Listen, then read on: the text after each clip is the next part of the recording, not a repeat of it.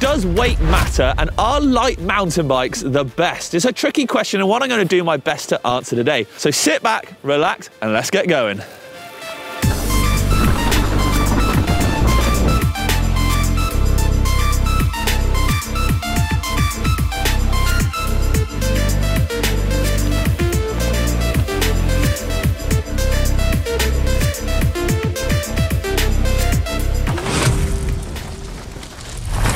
So then, as mountain bikers, we tend to obsess over the weight from the entirety of our bikes down to the smallest of the parts, constantly looking to shave grams off where we can.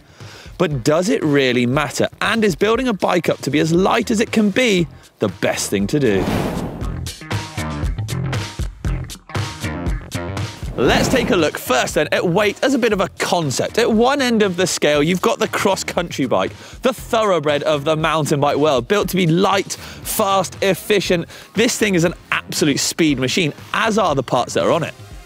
Carbon frame, carbon seat post, carbon wheels, carbon bars, carbon cranks. On the other end of the scale, we've got the enduro bike, tough, sturdy, reliable, built to take on the roughest, gnarliest terrain out there. Whilst carbon frames are still commonplace here, strength is prioritised. So we have aluminium bars, aluminium wheels, aluminium cranks. All in all then, bikes like this can weigh as little as 9 kilograms on the XC side of things. On the enduro side, you're probably looking at about 15 to 16 kilograms.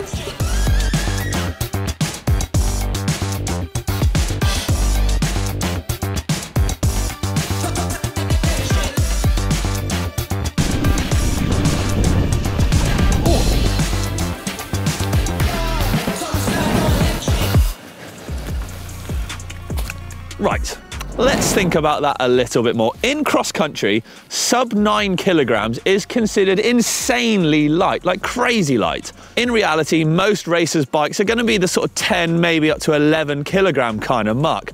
But to get to that point, it costs a lot of money. Take a look at the super light build I did. That was a 9.71 kilogram, 120mm, full sus, size large cross-country bike. But to get it to that kind of weight, it costs a whopping £14,000. Yes, it was an insane build, and yes, it was really fun to ride. Is it realistic for most people out there? Hell no, it's not. It is a lot of money and is just not very practical for a lot of people. In reality, most people's bikes are still going to be around 12 kilograms at a fraction of the cost. So what about the other practicalities of a super light bike? Well, to achieve such light weight, manufacturers are, should we say, optimizing where material is and isn't used. On frames, they might use less material in the middle of the frames compared to the layup and the carbon used around the joints and stuff to get weight, but still save it where it's not needed. Manufacturers are even ditching pivots in favor of flex stays, letting the flex in the frame do the work to save weight on bushings, bearings, and anything else that might be needed. Luckily though, with manufacturing, R&D and materials improved, it does mean that quality and strength isn't really compromised, that an XC bike can actually do almost anything that you can throw at it. So to counteract all this gram shaving and weight saving, we get onto this, the mighty enduro bike, where because it needs to be built tough and ready to go, 15, 16 kilograms, well, it doesn't seem to worry us as much.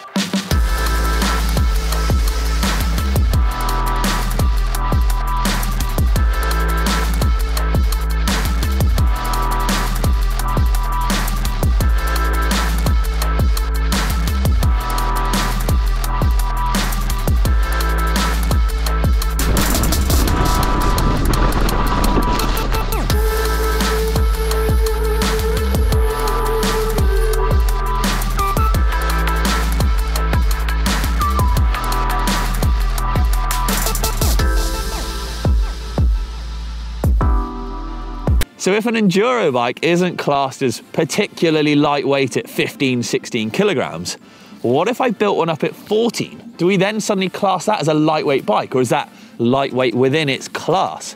And what kind of cost and effort is it going to take to get it to that point? Is it going to be something similar to what I'd have to do to an XC bike? If so, it's probably not going to be worth it or fit for purpose.